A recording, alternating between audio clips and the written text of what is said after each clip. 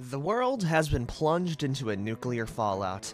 Instead of braving the radiation and undead, you decide to head underground for a new life. If only it was that simple, though.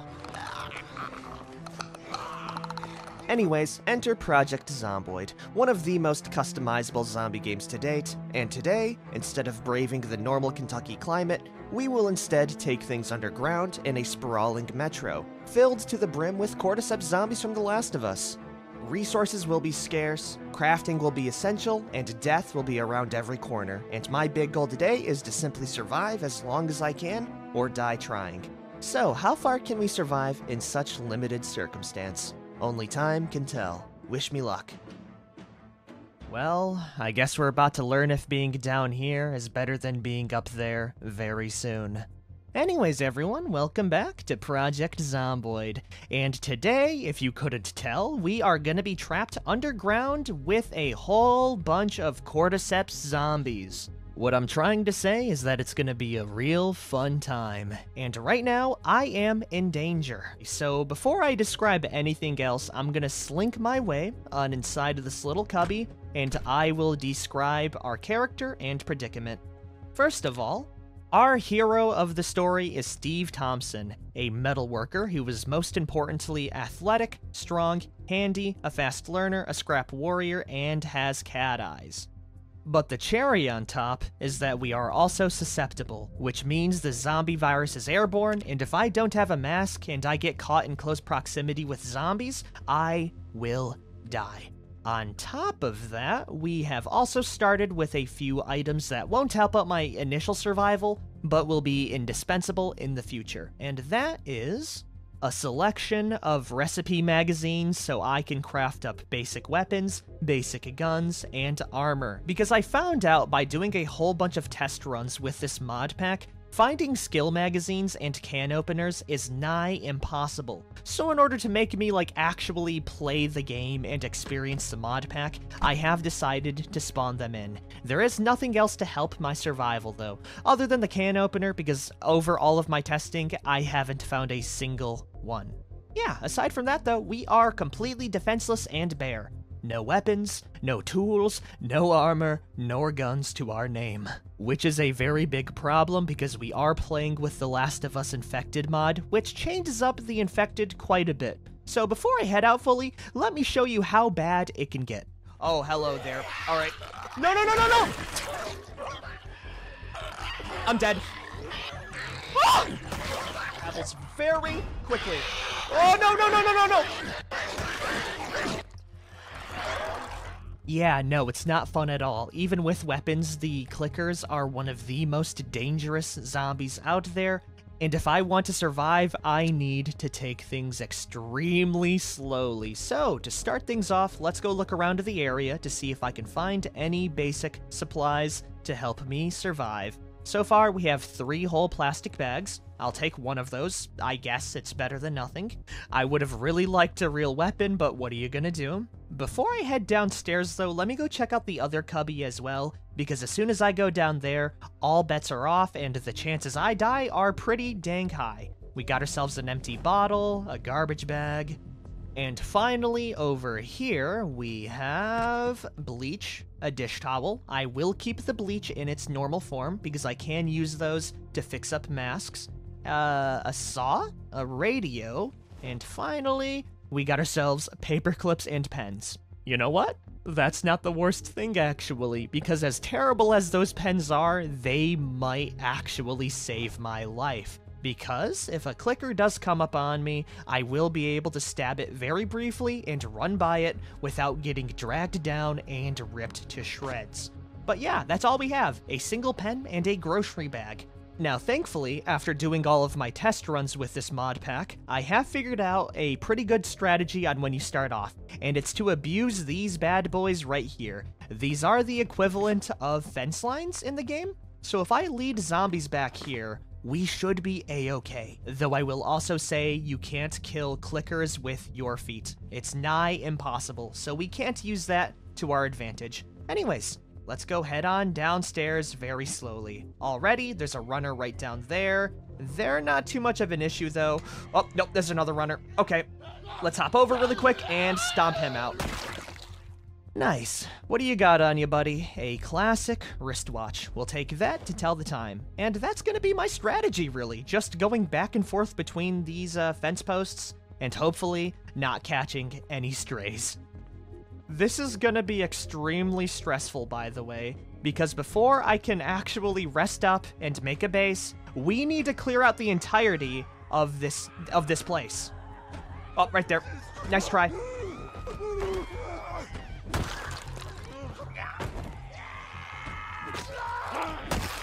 All we gotta do is take our damn time. Any weapons on you two? No, there is a key though. I will yoink that right now so I can go ahead and unlock this door very quickly. Run away right now.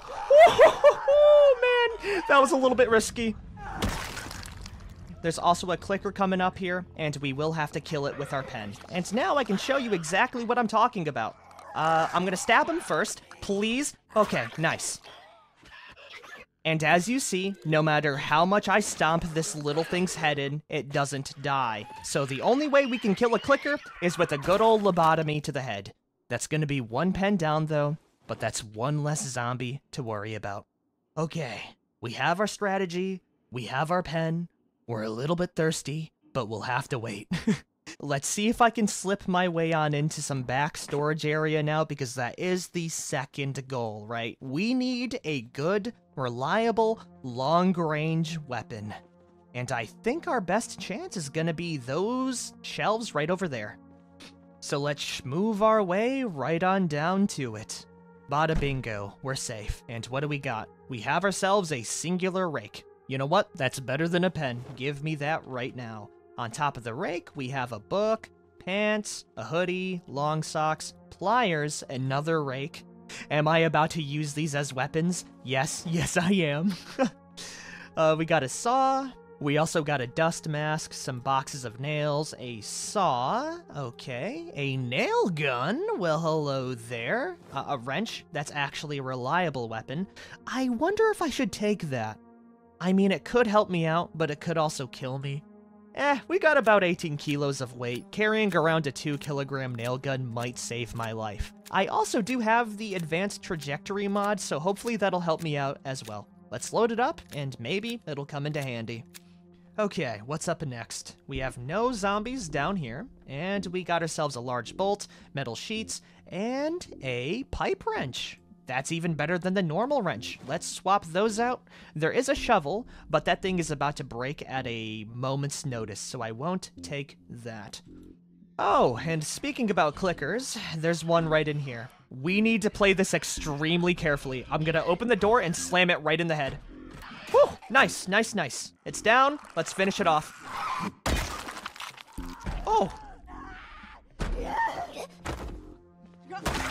It's a good thing those two didn't coordinate an attack. And it looks like we found ourselves in some kind of overseer's office, including a bed, a small chest, a working computer, a bookshelf, and a small little armory. Well, hello there. Okay, more importantly, it looks extremely bad outside. Golly gee, we are gonna have a bad time. That's fine. Let's go look around the area very briefly, and we might find ourselves something cool. We got books in here. And over here, we got ourselves a whole bunch of good stuff, like gas mask filters, 9mm rounds, a whole bunch of ammo, shotgun shells, and that is actually gonna be it. Oh, that is one last thing I will say. I did set guns to extremely rare in order to make myself craft up my own weapons and tools, right? So we are gonna be making a whole bunch of homemade weapons. For now, we are gonna be using melee. Also, the subway system looks so damn bad right now. I am counting at least 10. And I think the way we deal with those is using our pipe wrench, just fence cheesing the hell out of them. But before we do that, we have one more spot to check out. This small little storeroom here, which seems to house some food. And by food, I mean wires. Okay, not as helpful. Metal sheets, nails, oh, there's the food, baby. Yeah! We got ourselves beef tashanka, a whole bunch of canned carrots, chilies, peas, pineapples.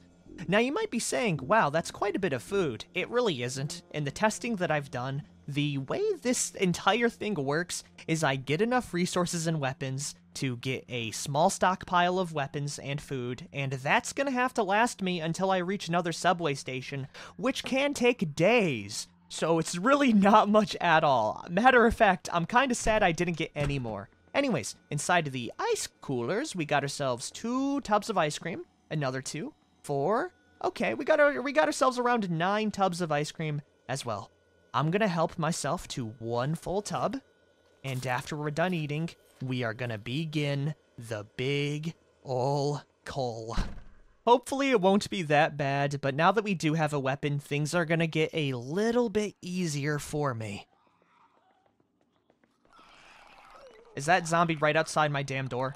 Oh, it is. Nice try, buddy. Maybe in another life. Come on now. I know you're behind there. Yep, there you are, buddy. Yeah.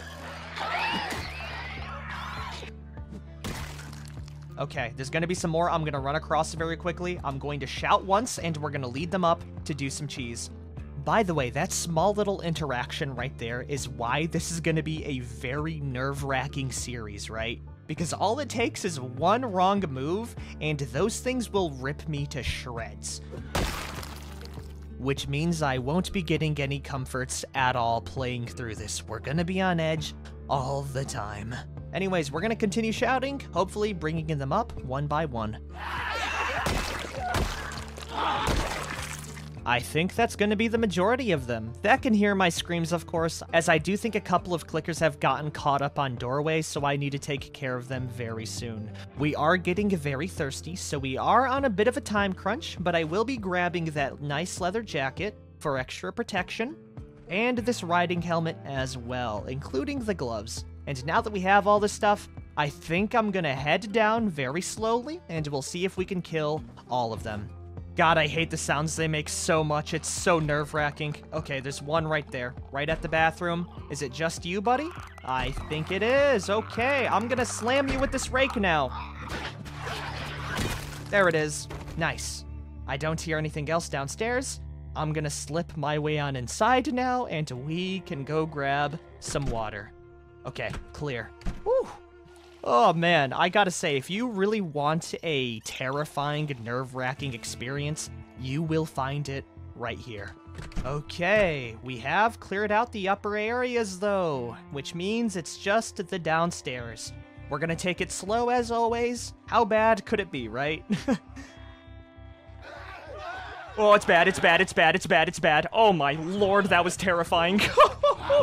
Oh man. Combining sprinters with this entire thing is definitely not something I'd recommend.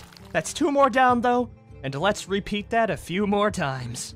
Okay, actually, things are pretty clear right now. It's a little bit eerie. Now, I don't trust the dividers for my entire life.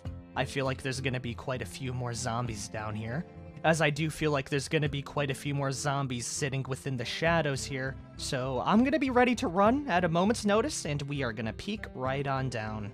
There's gonna be 2 clickers down there, a small group of zombies, and then up north we have 1 runner. This isn't bad at all. I can kill the clickers with my rakes. But I do spy with my little eye a runner with a duffel bag, so I think I'm gonna clear out this southern area as much as possible, and then once we clear it out and grab the duffel, I'm gonna be using the trash cans in the little, like, waiting area to block off this entrance, so there's one less worry to worry about. It won't be the best barricade, but I really do enjoy the whole aesthetic of, like, blocking off certain pathways to prevent zombies from, like, you know, reaching it and killing you. Anyways, we gotta kill a few more zombies, then we got ourselves a basic bag. And maybe some other supplies.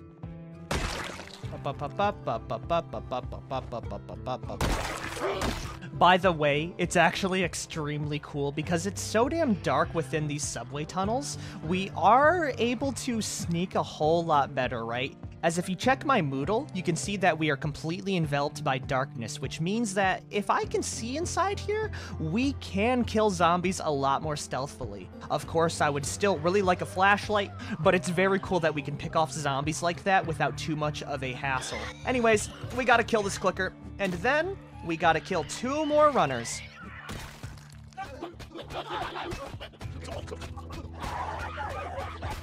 Okay, we pulled it off, everyone. That's 3 less zombies, so I'm gonna leave the rest there.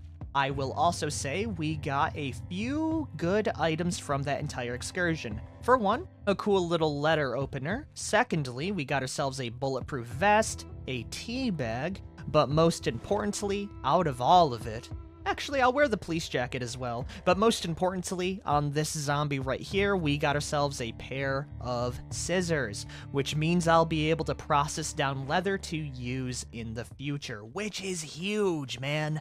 Because if you didn't know, a lot of the recipes in this game call for whatchamacallit. They call for leather strips, and there's no other way of getting leather strips aside from cutting them from leather coats.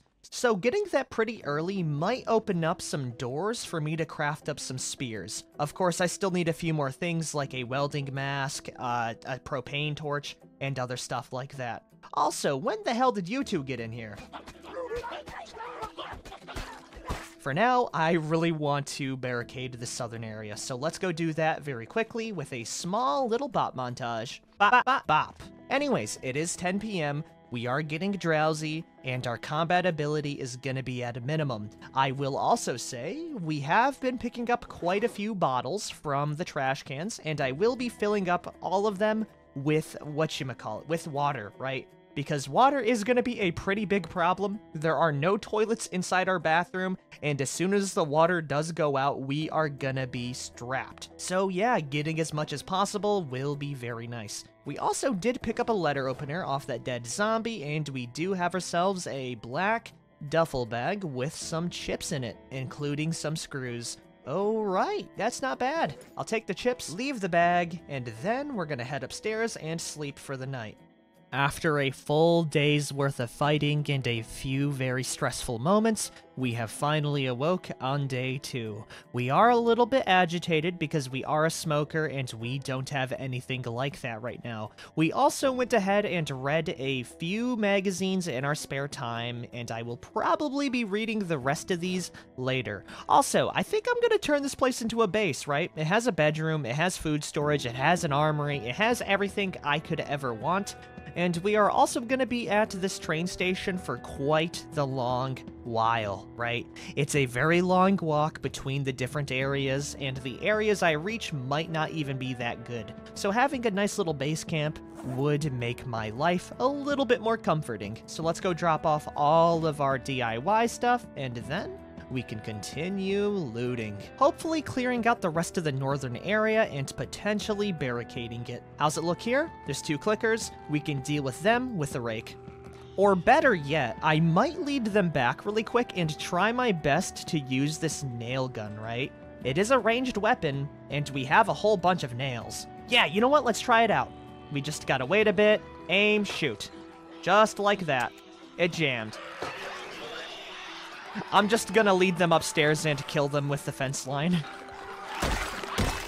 Yeah, no, it's a lot easier that way. As a good old pipe wrench will do wonders to a zombie population. Okay, let's go head back down. And if there's no more zombies down the tunnel, I might check out the next little interior area. I have been holding off on looting it right now because there is a pretty good chance there's a clicker hiding behind some cheeky doorway, and I really don't want that to be the way I go out, you know? Okay, there are another 1, 2, 3 zombies down here. 1 clicker, 2 runners. Should be easy. I mean, we've killed all of the ones in the main tunnel system. The ones up north are a little bit further up ahead. Also, is that a Spiffo? What the hell? That's pretty funny. Anyways, I could care less about Spiffo right now. What I care more about is actually securing this damn place. There are 2 zombies down there, 2 runners. They're gonna smash it down. We're gonna let them, and then we're gonna clear out the interiors. Yep, right there. Okay, run. Okay, you know what? I think after the dynamic duo we just took care of with our fence line, we can finally, relax a little bit. Also, I do find it very funny how integral fences are to, every run I do with sprinters, man. If I didn't have that little thing at the start, my life would be a lot worse off. Anyways, I think I'm gonna loot this small little off branch first, then we'll check out the bigger little area in there. I don't see any zombies way down except for the Spiffo, so we should be pretty damn safe. And of course, as soon as I say it's safe, there's a clicker waiting for me. Okay, I hear the other one in there. Come on. Come on out. I did not mean to shout there. I'm gonna run out to make sure I didn't attract any more. Okay, we're good. Awesome sauce. Holy hell, that was a little bit stressful. I think the zombies have spawned outside our zone, though, so they are completely harmless to me. We also got ourselves potato seeds, carrot seeds, a long metal pipe, including a welder mask. That is genuinely huge. Especially the metal pipe, because that gives me a ranged weapon, or I guess a ranged melee weapon that isn't absolute beans to swing like a rake. On top of that, we have some metal bars, metal sheets, springs, barbed wire, a pretty massive round point shovel, pliers, a file, a lug wrench for a weapon, some garden shears, rope, which I can use to turn into twine, nails, safety goggles, and finally, inside of this little bit of lockers here, we got a bucket, huge, more seeds, a trowel, even more buckets, a magazine, books, which are very good to have actually, a rifleman magazine, and finally, one last book. You know what? I think that's pretty good for me, at least for today. I will be looting the next building next episode. I really don't want to, do it all at once here. I think we're doing all right. I'm gonna head back to my silly little house. I'm gonna fill up these buckets with water, and we will work from there. Also, I want to know what's going on with this little roadblock here. Yeah, you can't bypass it, but I do hear zombies on the other side. So maybe if I get a sledgehammer, I'll be able to smash that down. Okay, anyways, I gotta go head back and fill up some water. And you know what? For the rest of the day, I might go and read, right?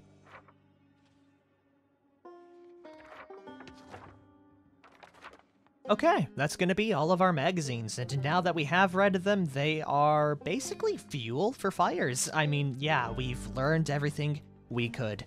And now that we have read it, we can actually craft up some cool stuff, like weapons. A whole bunch of weapons, right? If we get enough supplies and enough metalworking equipment and experience, we can make pipe bombs, salvaged assault rifles at level 8 metalworking. That'll probably never happen. But we can craft up stuff like scrap pistols, scrap SMGs, slamfire shotguns, dumbbell maces, very makeshift weapons that should hopefully run right through the undead populace. The only things that I need right now, I would say, is definitely a cordless drill. I also need planks, and lastly, but most importantly, I do need a propane torch, so maybe we'll get it inside the, surrounding area next episode.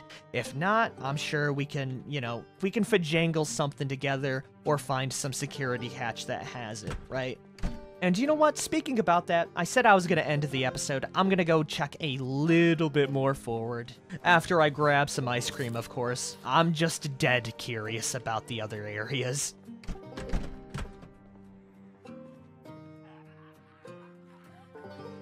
Holy hell, I hate this. I really should have saved this for another episode. I'm going to shout. I'm not even going to risk it. And we're going to see how many zombies pour out of that hallway, right?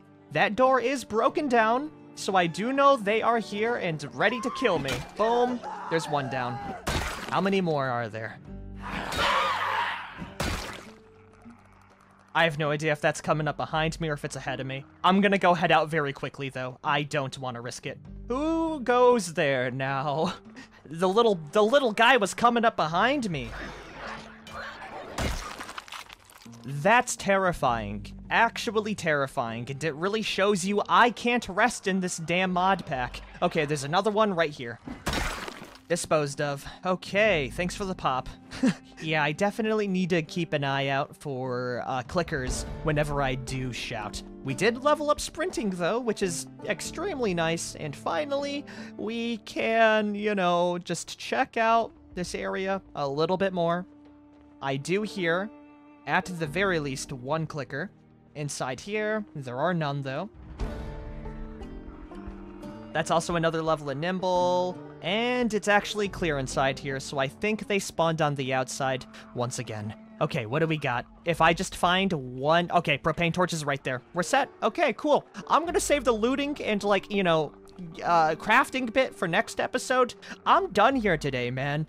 I'm gonna go head upstairs. We are drowsy, so I have earned myself a nice rest. Maybe next episode I can, you know, focus on crafting up some basic weaponry, and maybe, if I'm good enough, I can barricade the rest of the tunnel off. Yeah. For now, that's gonna be the end of Steve Thompson's story. Maybe we'll survive longer than a month, or maybe we will get cut down like a dog. In this type of run, I have no idea. Anyways, if you guys have liked this episode, be sure to like, favorite, share, and subscribe for more. I will see all of you next time. Peace the hell out, everyone.